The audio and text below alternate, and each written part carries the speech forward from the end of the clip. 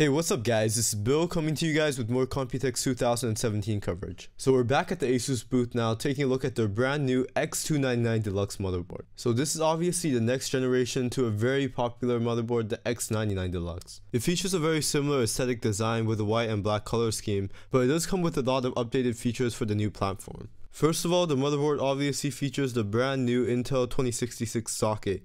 It also has an 8+4-pin CPU connector configuration, backed up by an 8-phase digital CPU power design to keep your CPU fed. As for PCIe expansion, there's 4 physical X16 slots, but only the gray slots are capable of X16 speeds.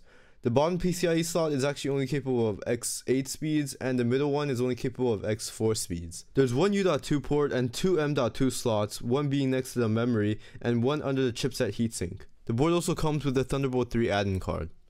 On the back, it allows you to install antennas for the onboard 802.11ad Wi-Fi, as well as featuring 4 USB 3.1 Gen 2 ports, one being USB Type-C. Finally, the board also features a highly customizable Aura RGB lighting configuration, as well as an OLED screen that Asus calls Live Dash. The people over at Asus told me it could be used to monitor temperature, frequency, as well as fan speed.